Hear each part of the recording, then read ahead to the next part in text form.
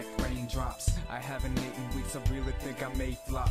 It's since you left, my life story has turned to Aesop, and in my brain I can't contain the emotions till the pain stops. It's funny how we started, till he's getting butterflies. You never think it's love until it comes out otherwise. We kept on pushing through it even when your mother tried to break us up because she thought that you would fit the other guys. And fuck the circumstance, I never wanted all of this. I only wanted you forever, never call it quits. We spent our time together, I was taking names and scrolling hits, but you were all that I ever had. I never think it for the shit.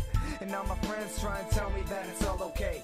You never knew it, Kyle, try again some other day. Go call me crazy, but baby, there is a better way. I know that we can work it, you'll hurt it, I'll go ahead and say, hey, welcome to the show. No other place to go. What's up behind the shadows? Hey, welcome to the show. Sad as the stories go.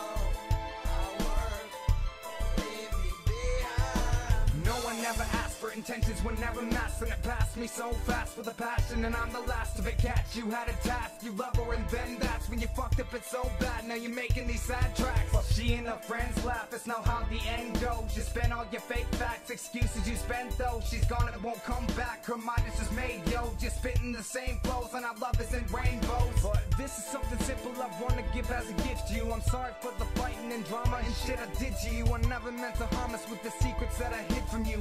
I acted dumb and did some shitty things a kid would do.